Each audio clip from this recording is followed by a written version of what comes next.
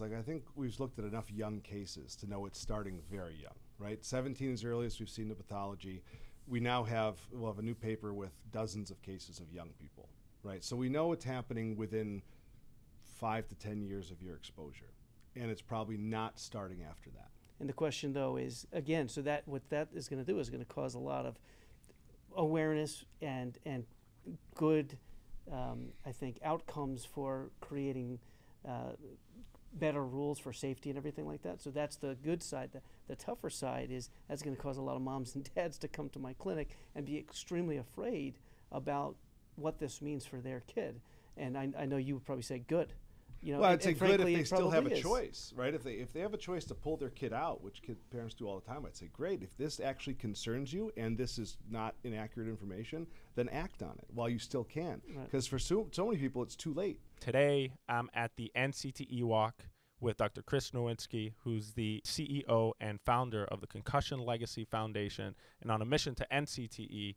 And also, I'm joined by Dr. Kevin Bickart, who is an assistant professor and sport and behavioral neurologist at the UCLA BrainSPORT program. This is a good one. Please stick around. Most importantly, stay safe. Be well. A real good lead into this would probably be the whole Tua Tagoivaloa situation. You know, and for people that don't know, Tua Tagoivaloa, Miami Dolphins quarterback, had a concussion that wasn't diagnosed on the field. This was last year, and then he went back out there. Thank God he didn't have a concussion that same game. But then the following game, and you called it on Twitter, you said, hey, this is a concussion. He shouldn't even be back in there right now. Certainly not the next game. Sure enough, he went back out there, had another concussion, and, you know, the visual was, I think, super striking, right? And throughout all society, everyone saw, you know, Tua on his back in that decorticate posturing.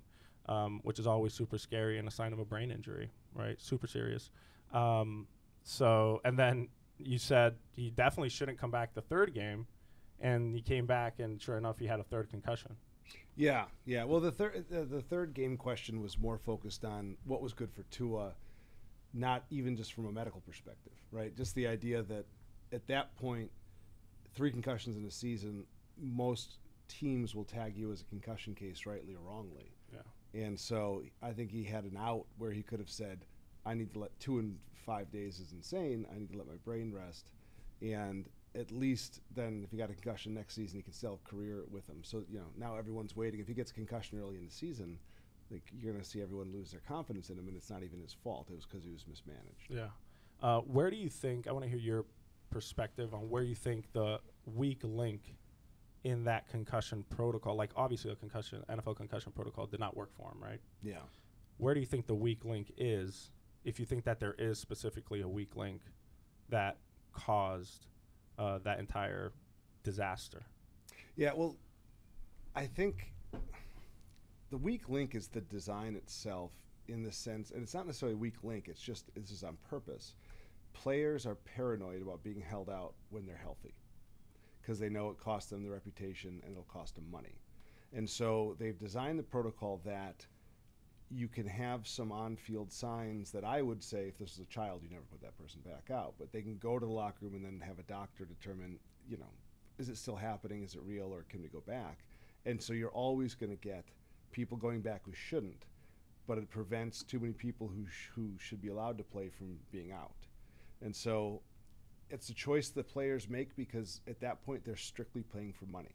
And, you know, this isn't about the game at all. This is about men's careers. And so I accept that that's a choice that they made.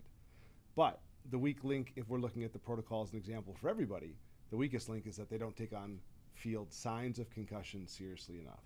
So when Tua got up, you know, I went through Twitter and I said, here's 5 things he did that would have, by themselves, made you suspect concussion and remove him from play.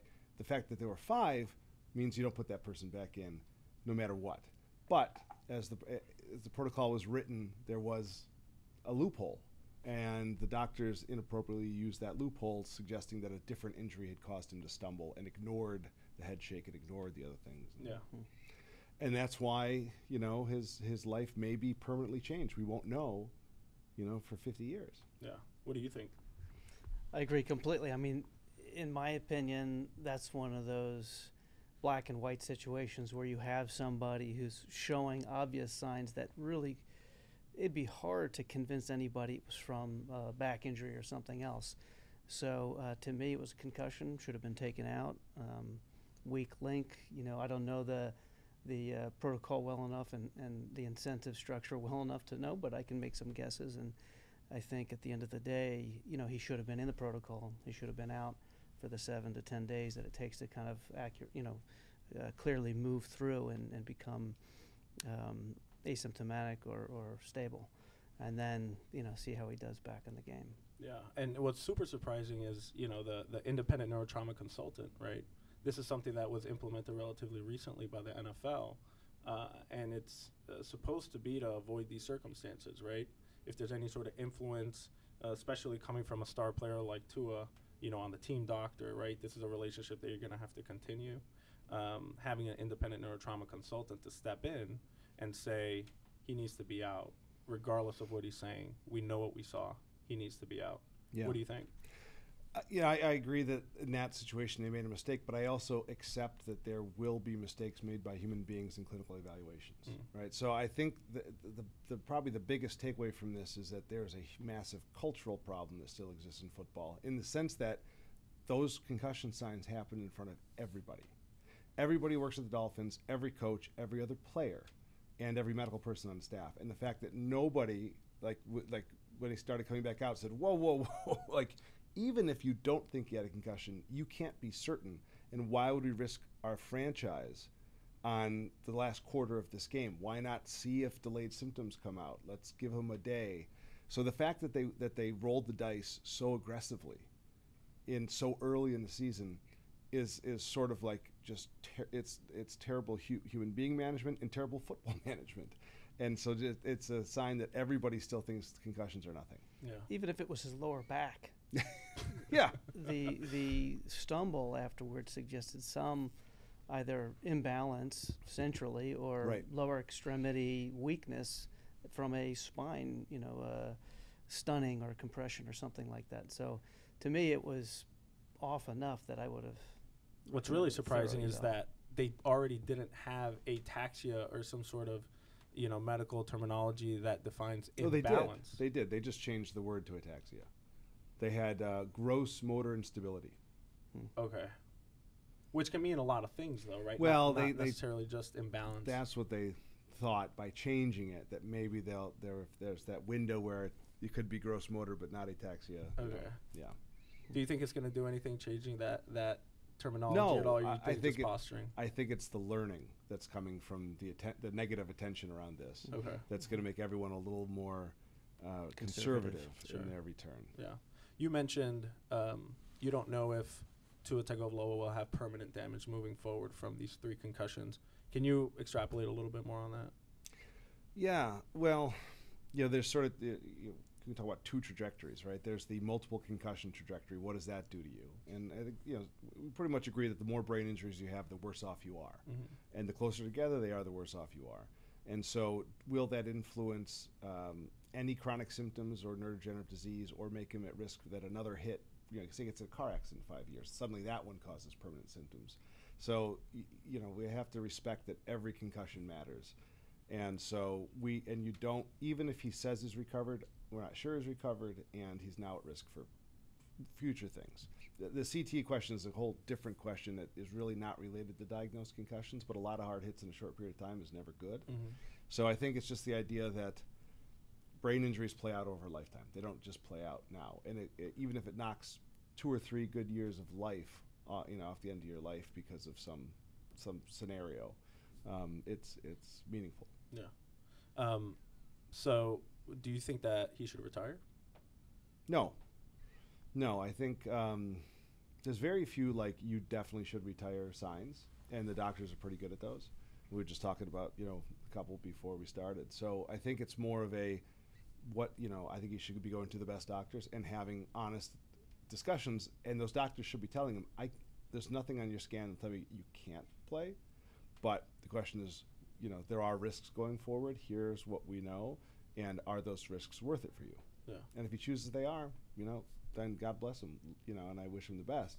But he needs people to be honest with him, and because there's so much speculation in long-term, who know, I'm not sure the stories he's getting, but I mean, whoever he just recently saw a few weeks ago mentioned, his quote from the podium was, "I was told as a quarterback I'm not at greater risk because I don't take as many hits," and that's not true. Like, I can tell you that's not true. We have another study coming out looking at, exposure by position, and I think almost all, if not all, of our NFL quarterbacks have had it. But B, just being a quarterback doesn't make you safe. The style at which you play matters. The style at which you played until you got to the NFL matters. He's been a running quarterback. He's taken lots of hits. So just the idea that he's like somehow protected because he doesn't get hit in practice is not being fair to him, because he is going to take more blindside hits than anybody else on that field, and we've seen it. And those are going to be bigger magnitude and could have more significance with CT. We just don't know the relationship between number and magnitude and risk. Yeah. What do you think about recommending retirement? The other point I'll bring up is that the hits that may matter or may cause concussive injury aren't just the head-to-head. And so for a quarterback like him who is on the run, he's thrown to the ground and he's got the torsional or twisting forces on the body, head, and neck. And so that in and of itself can cause a concussion without actually having head-to-head. So I agree that advice he got, or his interpretation, is probably not accurate. The interesting thing about concussions and long-term outcomes, I think, is how many is too many, and is there a gradient of severity within concussion that actually has some impact on long-term outcomes? It's a hard thing to study because, really what you'd want to do is take one group, not ethically, of course, but one group and concuss them and the other group not, have all other things being equal, and then see how they fare, longitudinally, prospectively, watching them go into college and then go on to, their jobs and careers and how they adjust and succeed and so on and so forth, and measure their cognitive abilities and autopsy them after they pass away. And that would be the ideal gold standard of understanding this thing. But we can't do that ethically, only in animals. And so I think we're left wondering. I mean, there's no real answer to this question of should he play or not. It is a personal decision. For me, I err on the side, I agree with Chris's opinion that let's see what he can do, but don't have misinformation that he's not going to get hit, or be hopeful or blind to the fact that he's going to be thrown to the ground a bunch. He's already, encountered or accumulated a significant exposure.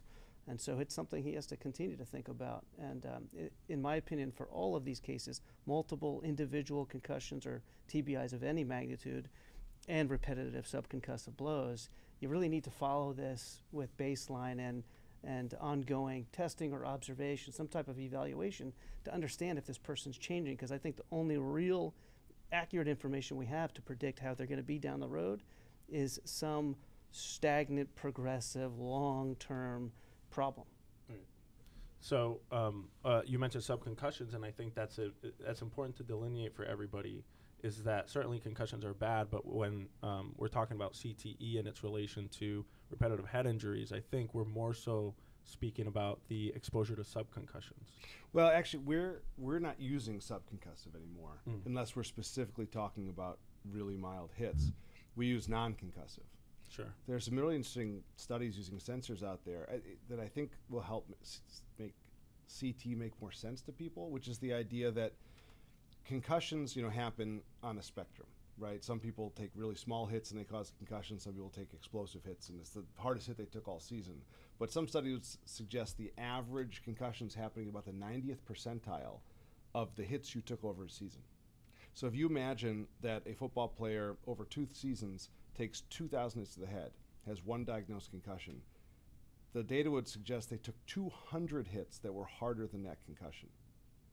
If you think about it that way, CT makes a ton of sense. If we think concussions are bad for you because they cause a physical brain injury, what about those other 200 hits that probably caused the same microscopic brain injury, but just not in places that you would feel or notice or be able to measure, or So I think that's why non-concussive hits would be the more logical cause of CT than diagnosed concussions. So just as severe, just not exacerbating symptoms from the actual head injury. Right. No, it's basically the idea that we're causing silent traumatic brain injuries. Right. Right. Like, I think that's widely accepted in the neurological community at this point. I was just having a conversation with one of the top people on it. Because it's sort of naive to think like, okay, 86 billion neurons, trillions of connections. I take a hit, and I'm going to feel one of those neurons die. Like, no, of course not. So if you accept that you aren't going to feel every brain injury, then I think it's safe to say we have a ton of brain injuries we don't feel. We have a ton of brain injuries we do feel and never tell anybody. And then we have these really rare times when we show enough signs that someone stops us or we actually volunteer information. Do you think the number of concussions with symptoms is a proxy for the number of non-concussive head impacts that someone might have had over a given time period? No.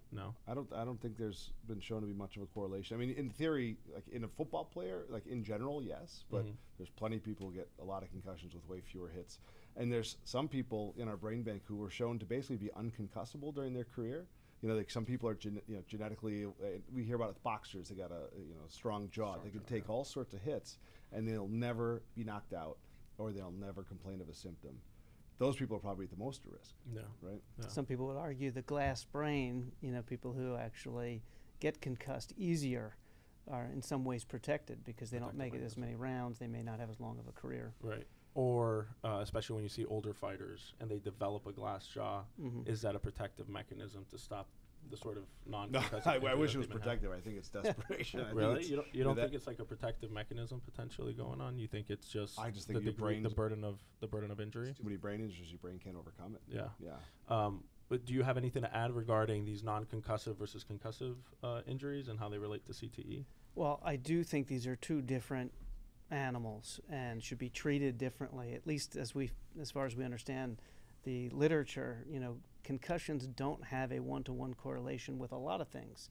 Number of concussions or age of concussions, things like that, don't correlate to long-term prospective outcomes, and only loosely in some cases correlate to a little bit earlier onset of a diagnosis of Alzheimer's, but not necessarily of CTE and so on. So I think that concussions are really important to consider, especially a concussive injury that one requires accurate diagnosis and good rehabilitation so that symptoms don't linger, because that can be really debilitating, but it's a completely different thing than CTE. And so I think, if I can just take one tangent, the Tua case really brings up this important thing for the community as a whole, the players, coaches, and everybody watching, as well as community physicians.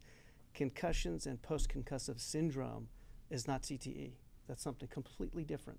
And so when you conflate the two, it can cause a lot of fear and mismanagement.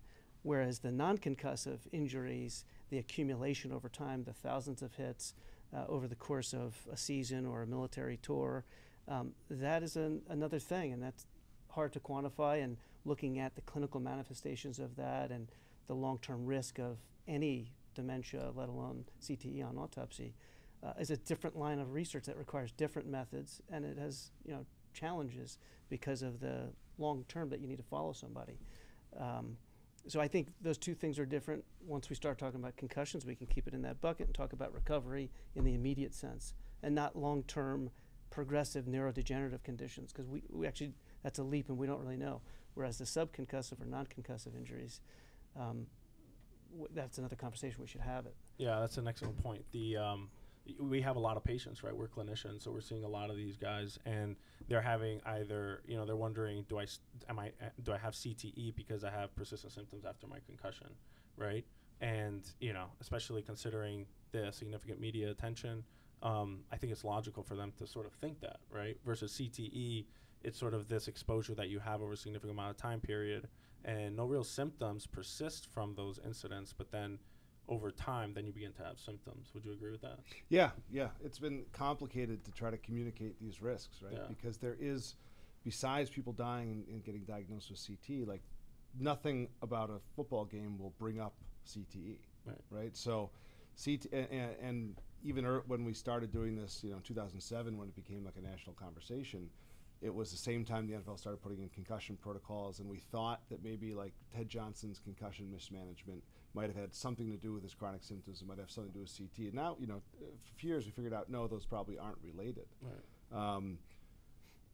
And at the same time, we were trying to push people to get concussions to go to doctors, right? So it's like, while the CT conversation's happening, there's also this concussion conversation happening. And I'm really glad that patients go to doctors now for concussions and then can be told by doctors, no, you don't have to worry about CTE, right? But the idea that you can, communicate that sort of precision, through the media, because it's not like the NFL's helping us do this. Right.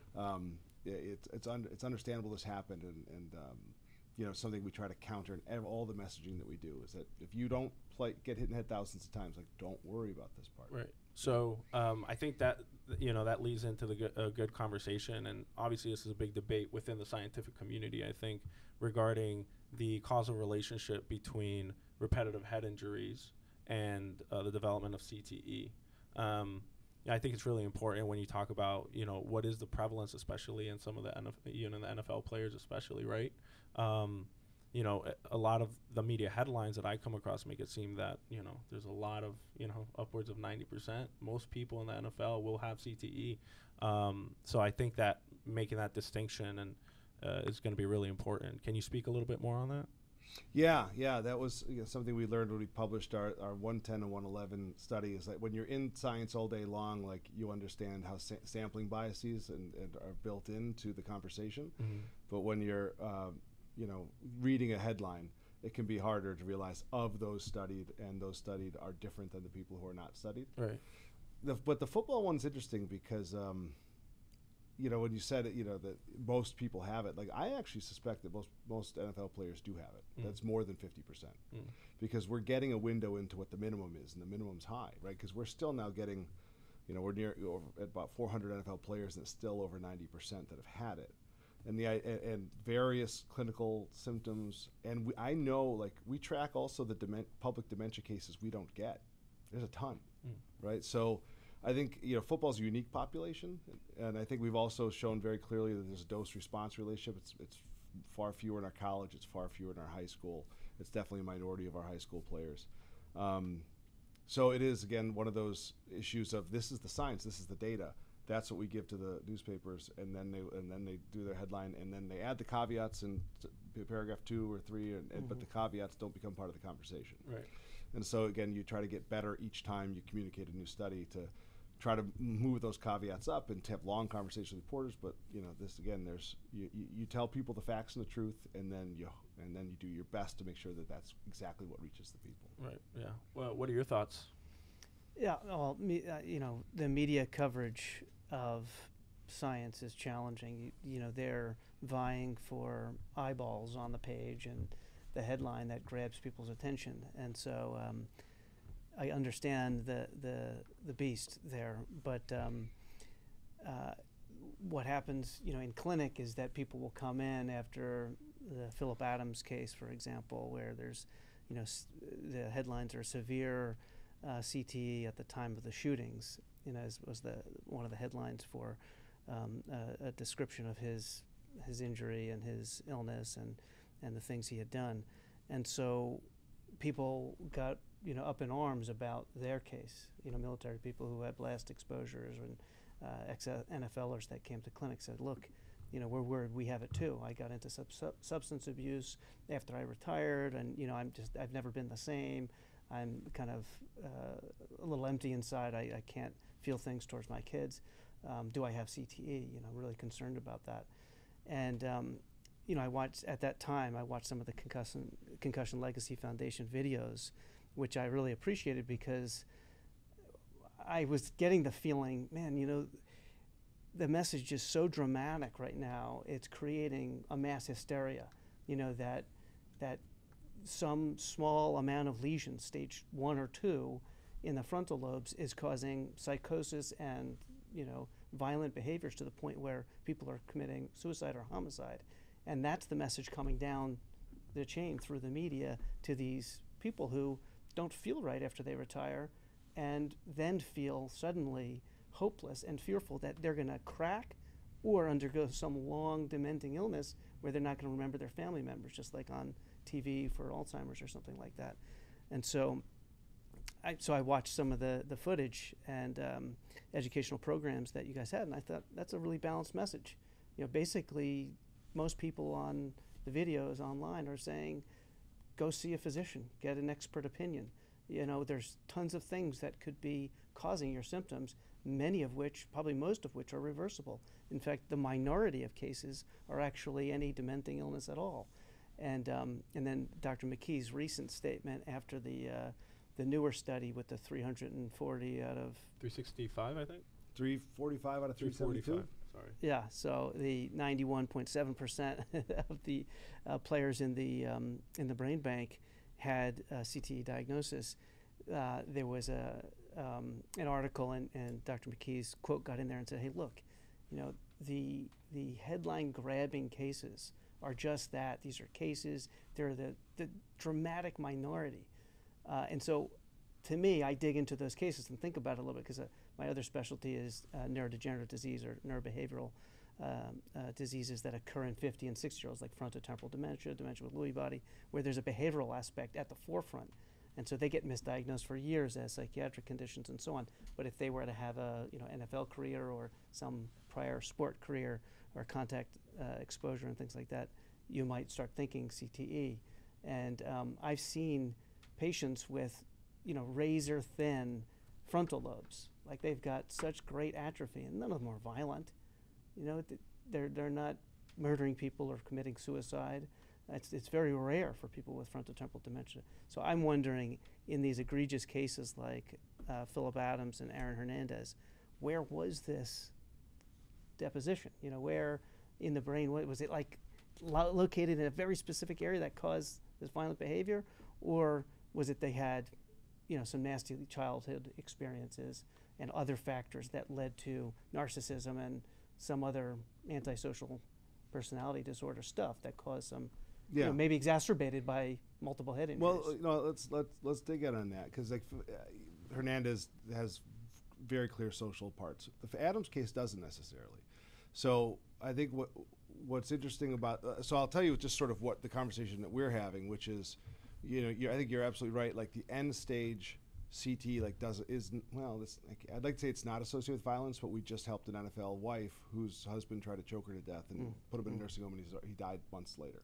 Like that happens, as you know. But again, it's rare. But then there's also the idea that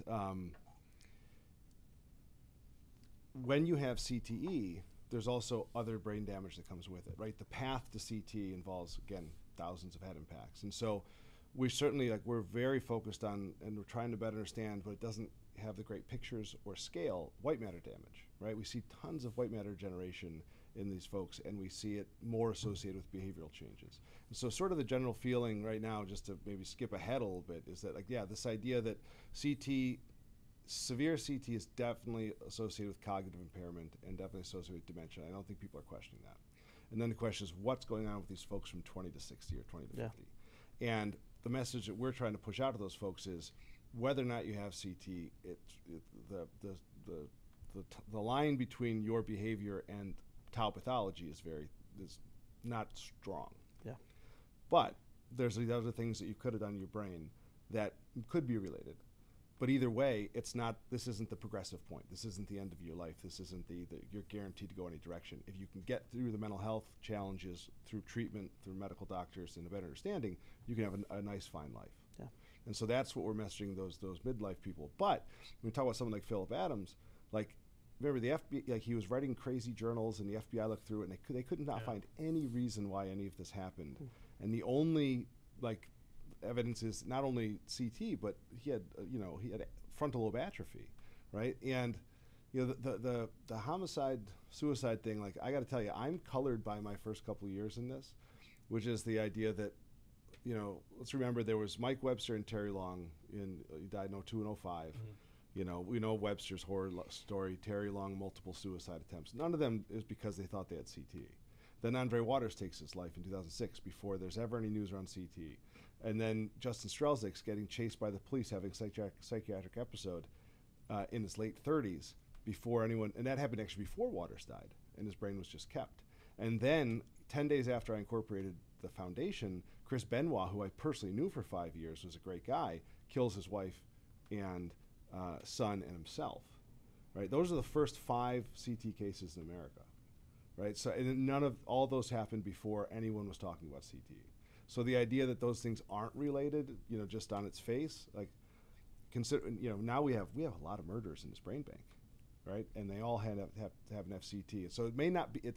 You're right. It's probably not the tau pathology, but is it other elements of brain damage? Or, I have to imagine there might be something tying those together besides just randomness in all athletes. Yeah, you do wonder what brings, what I played football growing up, and I loved it. I loved to hit. I was told at the age of 9 when I started in, I think it was junior peewees, by my coach, where else in the world can you hit someone as hard as you want and not go to jail? Yeah. And so coaches love that phrase. We all heard it. At 9 years old, I'm thinking, this is where I want to be. I want to hit as hard as I can. And so I remember thinking that and enjoying the violence of the game. You get everything out there.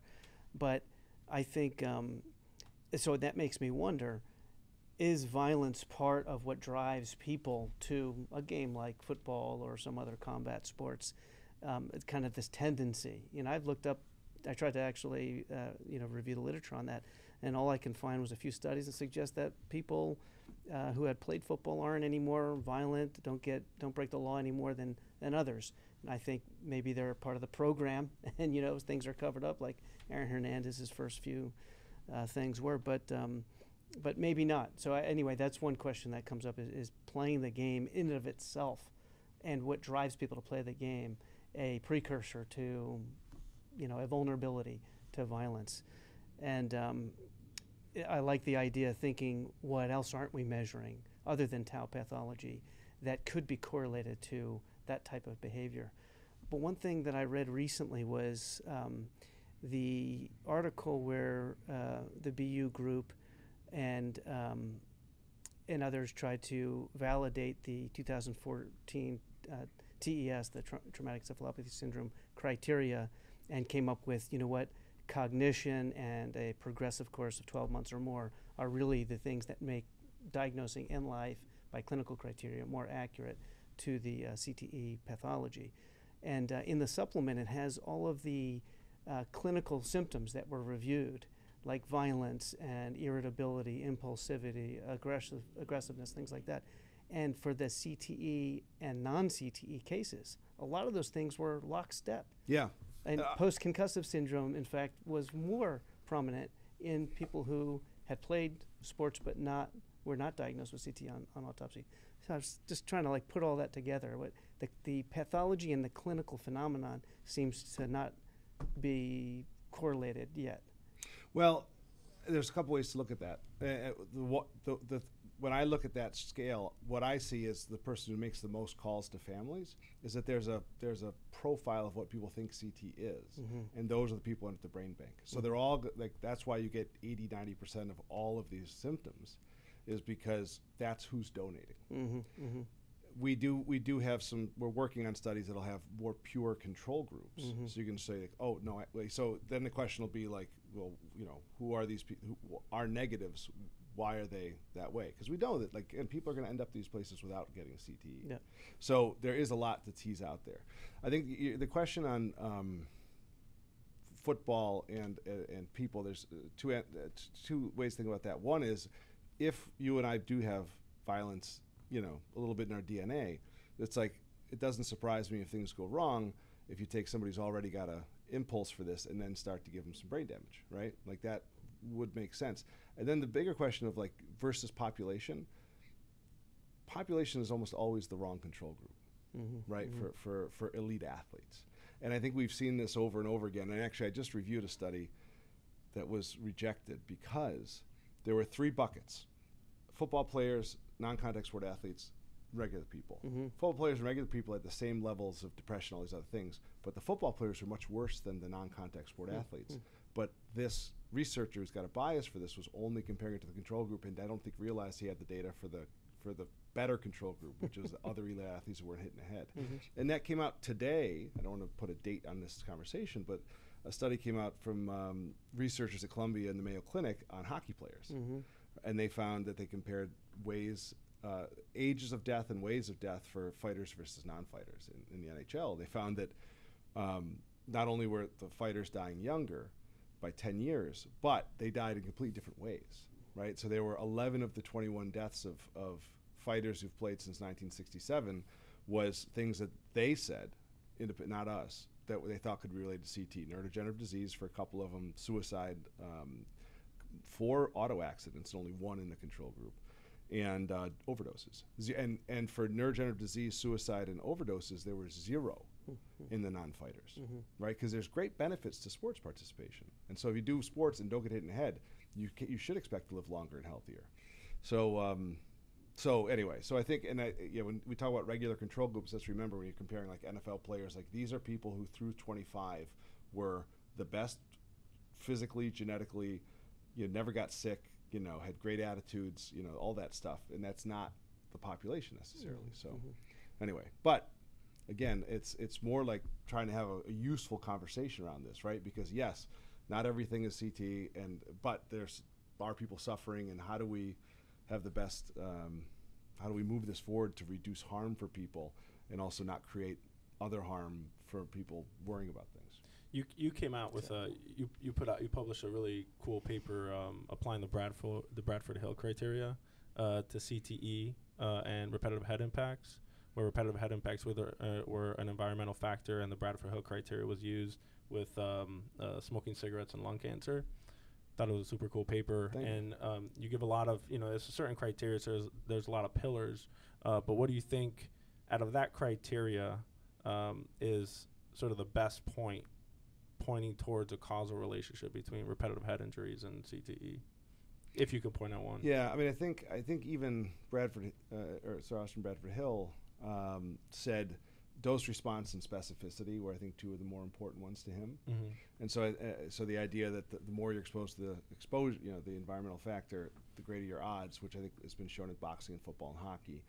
And then specificity, which is the idea like the location of the lesion, is there any other explanation for it? Is it being seen outside of this population, and why? And I think this is, again, one of those where if you actually go through the literature, even though people like to say people who didn't get hit in the head get CTE, Dr. McKee then did another review after mine where she showed that 97% of all CT cases had extraordinary RHI, sports or otherwise. And then that 3%, it's a handful of single cases. It's one study by Grant Iverson that claimed 6 of 8 random people had it, which statistically is like a 1 in a trillion shot, that could be true. So I think there's either misdiagnosis or something going on there. And so there's just and if you think about this issue, it's been high profile for 15 years. Everyone's been funding brain banks to go back and look and try to prove this is high in the population. But all the large studies have now shown it's less than 1% of the population who has this. So I think that specificity factor 2 is also very important. Yeah. What do you think about that? I think just the message that towing the line between raising awareness and bringing attention and concern to this area of science and human experience that has major limitations in trying to study it is crucial. And that's what I appreciate so much about your path and everything you've done. And then on the flip side, the challenge is then causing concern and misdiagnosis and overdiagnosis. And so I think the Bradford study is cool, and it's like just another way of trying to really put a stake in the ground and say, hey, listen, we need to continue to fund research and get longitudinal controlled or case control or cohort designs and look back in banks and try to understand the prevalence of this thing, the specificity, dose response, clinical correlation, all of these things that are at this point still, I think, pretty loose. We all need it. We all need it because either families need to know or community physicians need to be able to have a framework to look at a person and say, hey, look, this could be one of the common neurodegenerative diseases that we see often, or a psychiatric condition or vitamin deficiency, or this could be another phenomenon that probably at the end of the day we'd still treat the same way at this point in neurobehavior, but we'd educate the person that they're not doomed for some progressive condition that's never going to relent. We actually don't know how this thing progresses. We don't know if it starts early and then progresses, over the course of 10 years to death, or starts late in some people. We don't know why. We don't know resilient factors. So I think navigating that, the Bradford study, to speak specifically, I think is another stake in the ground, or another supportive article in this big literature that says we need more. Well, I would look at it differently. I don't think we commented on like the clinical course. I mean, I appreciate all those ideas. I mean, everything you said is true. It's just, for me, what the reason I wrote it was to get people to appreciate that if we accept cause and effect, we can prevent it. Because the point that all these things are such a problem, right? In trying to help, we have our helpline at the Concussion Legacy Foundation. Anyone can reach out for free, and we give them personal guidance. We send them to you when they're in LA, right? Mm-hmm. Like, we try to get them to the best clinician who has an understanding of brain injury and or CT and can give them the best diagnosis. But once you're at risk for it or have it or start having these symptoms, like, we don't know how to fix you, right? And we can get into, like, I just went through this with my college roommate, the captain of our team. Like, I sent him to our best doctors, and they could not pull him out of an alcoholism spiral, and he's dead. And he had stage 2 CT, right? So this that scares the hell out of me. And so the Bradford Hill, my primary goal was to get people to say, okay, it is cause and effect, and therefore we can control who's getting it in the future. And that's why, on the heels of that, we launched our campaign, Stop Hitting Kids in the Head, which is just the idea that, okay, this does matter. Like, all these concussions in the absence of CT aren't good for you. And then if you do get CT, like, that's really not good for you. Again, you can still live a good enough life, but it's not going to be your best life, right, that it could have been. And so so that's why we push the prevention side. And again, the best part of that, you mentioned, controversy around cause and effect. I have to say that I think that's been laid to bed, right? Because one of the things we did is the CDC had already put out fact sheets saying the evidence suggested cause and effect, but no one listened, because the CDC puts out fact sheets, but they don't necessarily have the same promotional capacity or mandate that other groups have. And so then I just happened to be at the Tau Consortium meeting, just trying to get smarter around all the real geniuses around Tau. And the paper came out, and I started sharing with people, and they were saying, "Oh, this is great. Some of them were like, I was already convinced. Other ones like, let me give it a read."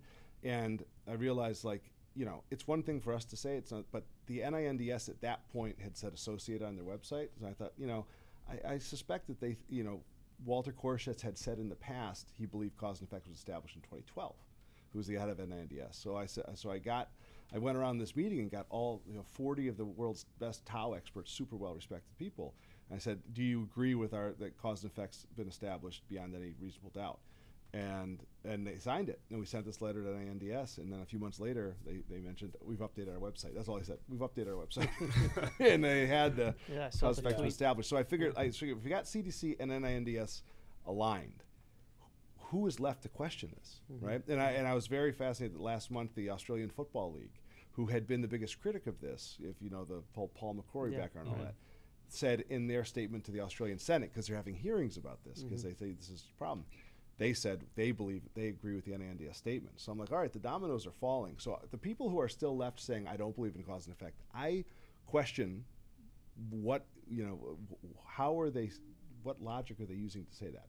And I would argue that whatever evidence they're trying to cite to say that's not cause effect is proven, it's flawed, that there's some misunderstanding in their understanding, because the people way smarter than me are now saying cause and effect established. And I just put together, again, with 14 great co-authors, like just a review for something that I already believed before I did the review, but now I believe more strongly.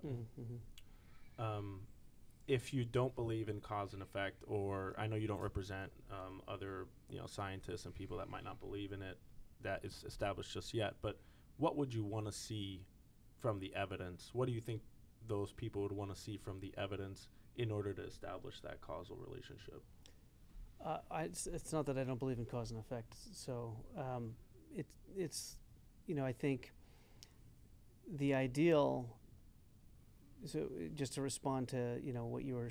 And I didn't realize if you didn't, so I wasn't trying to say. No, I wasn't trying to turn this into a thing. I'm not even saying that he doesn't, but he's very familiar, I think, with both camps. Yeah, I Right. think it's an important thing to really kind of think through this and the repercussions. So you said, let's get this cause and effect consensus on the books and in the public, so that there's really no question for prevention standpoint.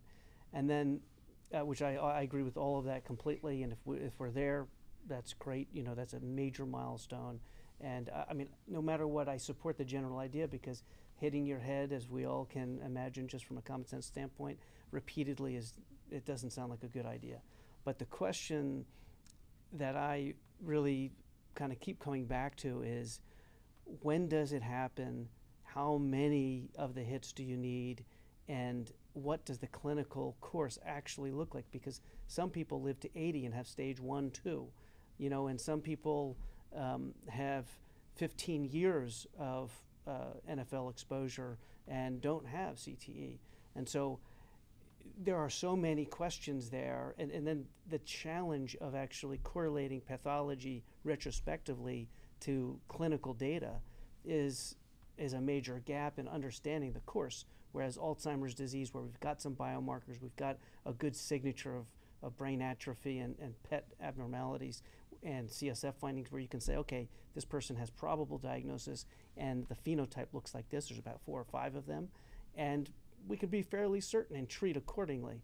I just don't feel, obviously, I think we'd all agree, we're not there with CTE. What's between us and getting there? That's one question. And then 2, what are people doing with this cause and effect knowledge now? We're kind of even more strongly saying, hey, head injuries are bad, and you could be doomed, I think, is one interpretation people are getting from this.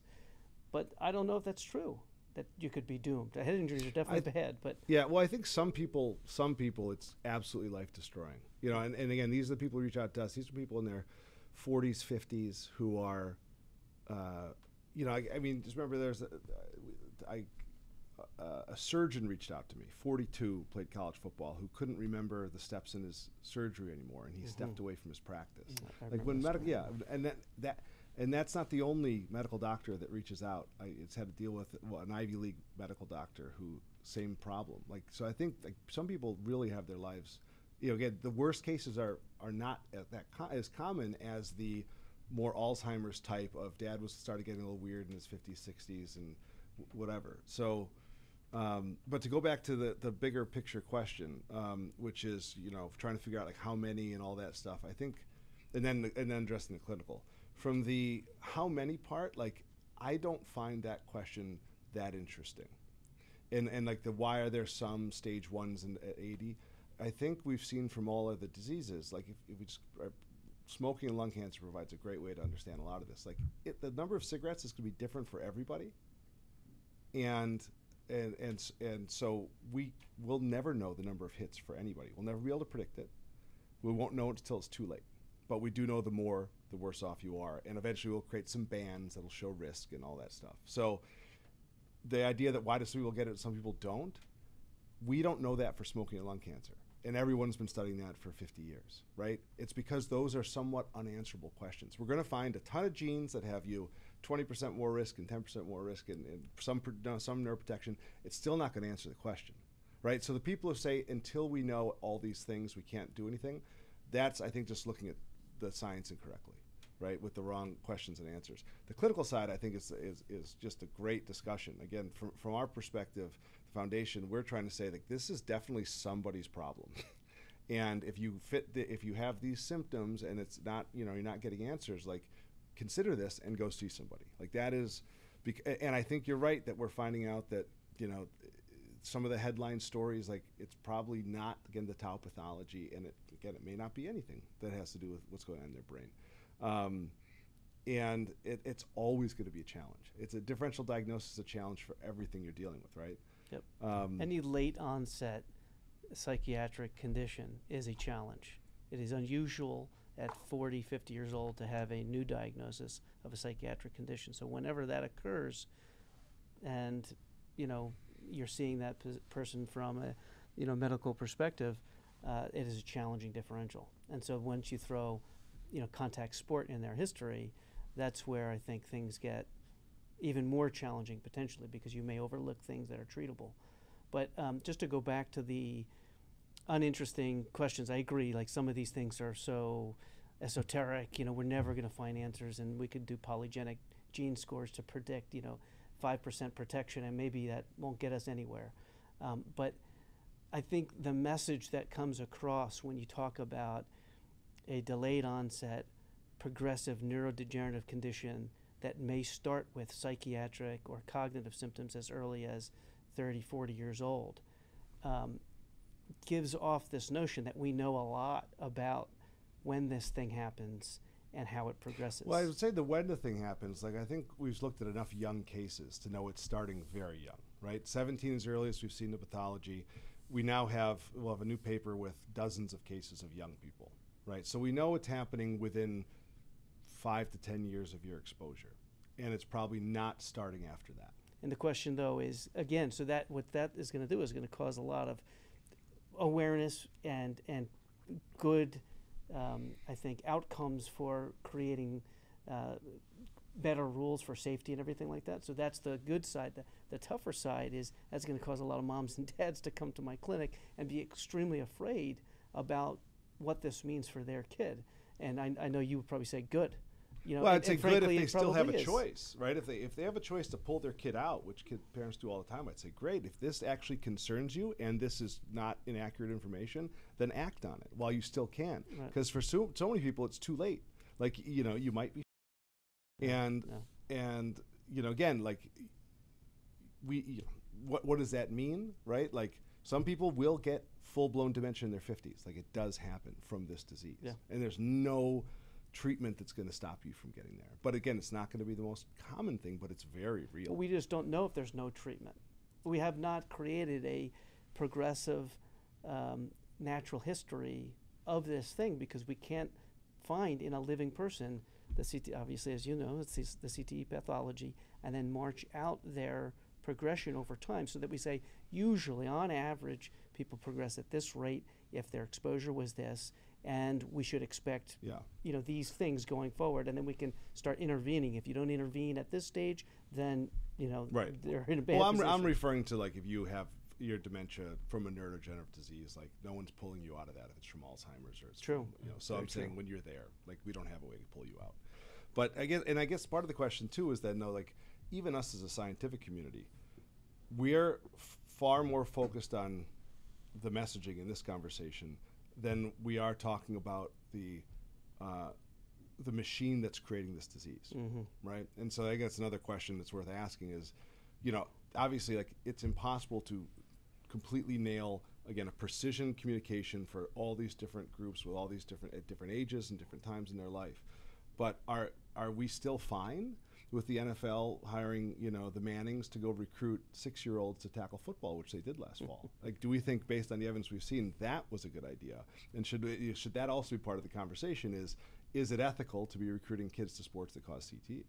Yeah, I think a question is also, and you brought it up in your Bradford Hill paper, is causation necessary to spur policy change, right? And I think you gave an example of OSHA kept male workers from being sterilized by DBCP around 1977 based on 8 workers with reproductive damage in one factory, right? Yeah. I thought that was a really interesting comparison. And well, thank you, Adam Finkel, for that one. Yeah.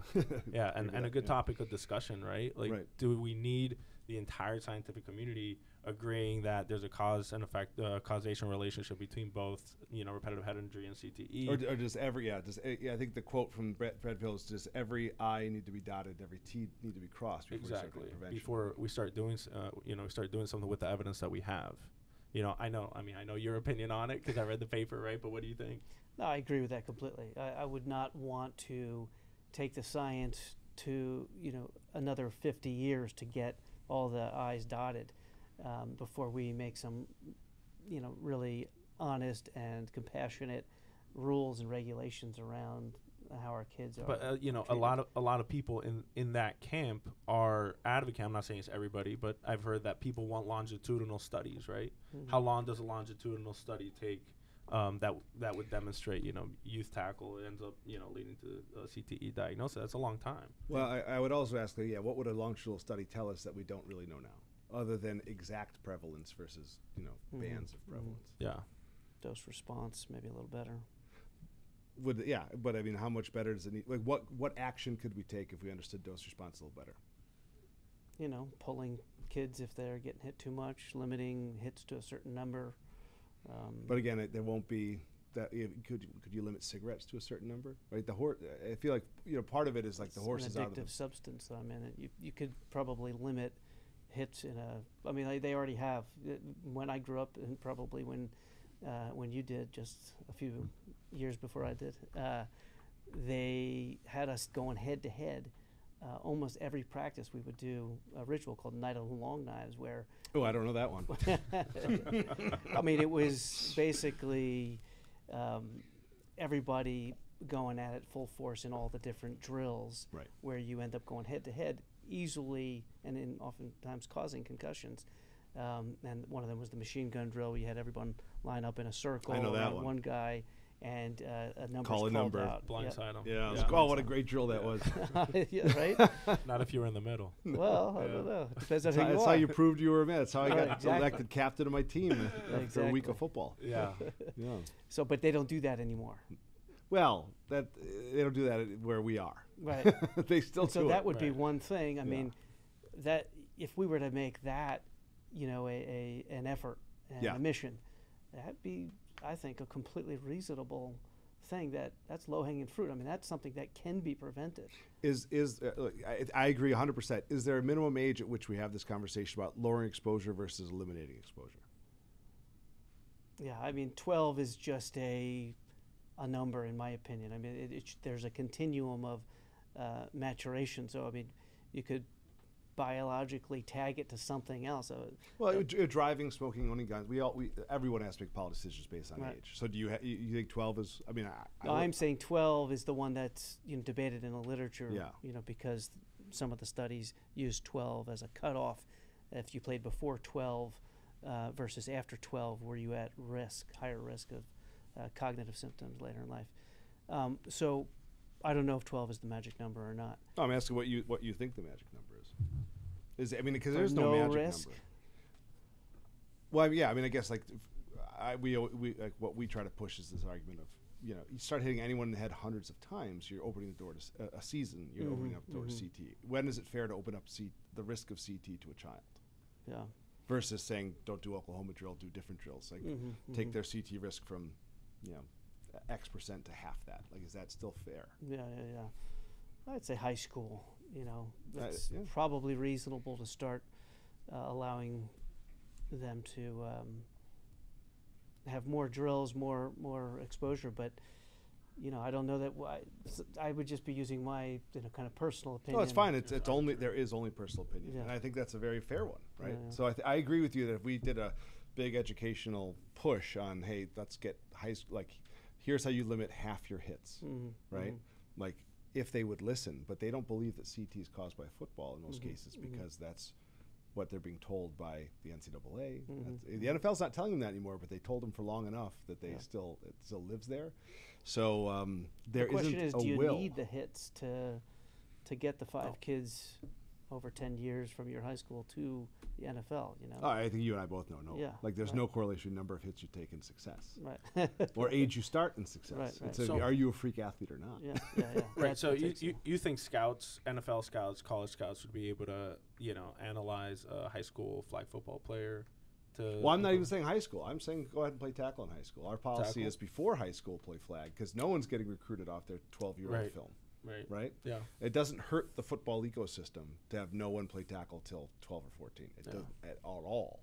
It just hurts the helmet companies and it hurts the youth coaches who think that this is their life and they think they're playing a positive role in those kids' lives, and at that time they are while they're with them. The question is, those coaches will be dead by the time they find out, did this harm those children? Right. And so then that's why we don't learn from it, and we have to learn from these autopsy studies. Yeah. What are some other things, in banning, limiting contact? What are some other things that you think maybe in the future could limit this repetitive head impact exposure? Helmets, I don't think Anything like helmets that? have a big role. I mean, I think the number one and they're sort of it's for me a simple future, right? It's no accepted repetitive hits to the head till you're high school 14. You know, that makes sense, right? Like no kids want to get hit in the head that young anyway. We're just doing it because we think they need to get good at this sport for some reason when it doesn't matter.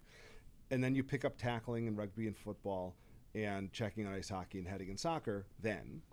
And then we really aggressively limit the exposure through like telling people don't do more than X number of headers a week. Don't do more than this many minutes of live. And we teach them how to conduct practice the right way until they're 18. When you're 18, then it's like you can get hit in the head as much as you want. And then you just sort of, the unions can negotiate that, even though the college players are on an island right now with no one helping them. But so it's not that hard. To me, that's the future. It's eliminate the risk, then minimize the risk, and then when they're adults, we'll see. Yeah. You know? What do you think? You know, I think that's completely reasonable in terms of preventive stuff, protective stuff. You know, I think, as you said, the culture really needs to change about this. I think back on, you know, gladiators and things like that. You know, society loves to see a good hit, but can the game be played just as good without, you know, these massive hits, these, you know, across the middle, hang up to dry hits, the Antonio Brown hits? I think it still can be a pretty enjoyable game to watch, but I think a culture change from the fans and where all the money comes from to watch these sports probably needs to happen, and in there would be some major benefits. I mean, what do you think about the NFL changes that had occurred with the kickoffs? And it's all great. It's just unfortunately a drop in the ocean. Is it going to actually change any outcomes for these players? Not really, right? Because you have to play 10, 15 years before you get to the NFL where those things were not in place. So, yeah. What are the future directions you guys see in terms of the CTE research and potential treatments? Where do you guys see it in 5 years? Well, I guess I'll go first. So, I mean, part of what I keep trying to do is enable scientists to figure this stuff out, right? So we have our brain bank in the U.S. We have brain banks in 5 other countries where we're trying to get people to donate, give them more evidence and let them figure things out. We're recruiting players to, we have a registry. If you're watching, you can sign up to take part in clinical studies.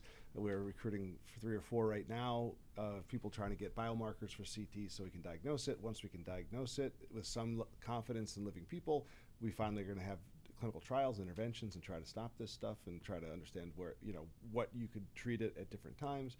And then we have hope for those of us who might have this happening in our brains. Yeah. So for me, it's just like, so much of this is about getting, you know, finding scientists who are interested in this and helping them do real studies to keep plugging in the holes, so, of which we've plugged in a ton over the last 10 years, but there's a lot more work to do. Yeah, doing amazing work. What do you think? yeah, I agree. I think it would, just selfishly based on my own research interests, be really interesting to take the location and abundance of CTE pathology and correlate that to imaging that had been done when the person was alive and clinical information that had been collected when the person was alive.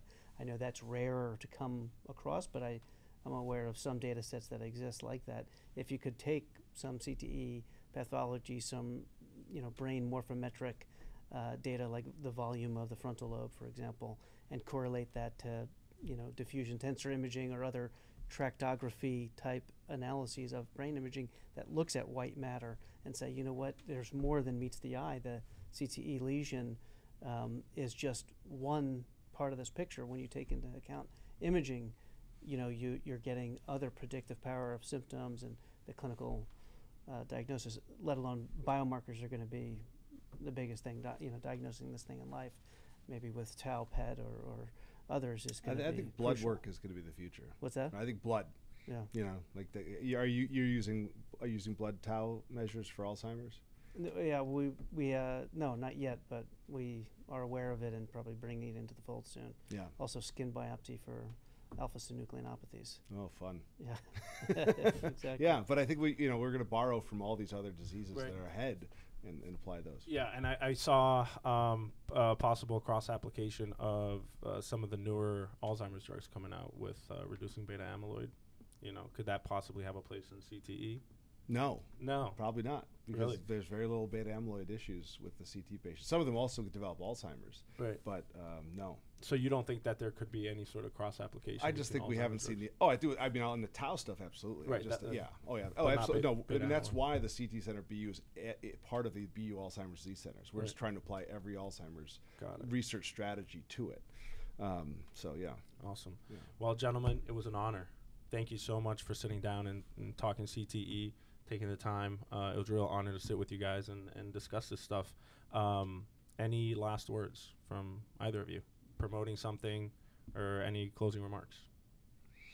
I'll just say, thanks for coming up to make me part of this conversation. You guys do a great job. These are important conversations we need to have. And I guess if I was to say, to come away from this, I hope, again, that message is this is preventable, and let's change what we do with young people. And then if you are worried about this, remember that there could be a lot of different things, and everything you're dealing with is likely treatable, and reach out to our helpline. And if you're in LA, we'll send you to Dr. Bickart, and we will help you live that life you want to live. So there's absolutely hope, but we still need to work hard to prevent it and take care of people. Awesome. Anything? The latter part of that message I echo completely. That's the number one thing I say at the end of every one of my talks on this and other areas with military, with other patient populations. Listen, get to a specialist who's not going to say, hey, listen, you have CTE because you have psychiatric symptoms and you played football, and you're doomed. The conversation ends there, and the substance use gets worse, the psychiatric condition gets worse, they continue to have a tough time with family and so on. So get with somebody. There are very structured ways to go and rule out tons of other things and potentially treat things that are reversible. So get to an expert and get educated. All right, everybody, if you're worried about CTE or if you've had concussions that you're concerned about, please contact the Concussion Legacy Foundation, and let's end CTE. Stay safe. Be well.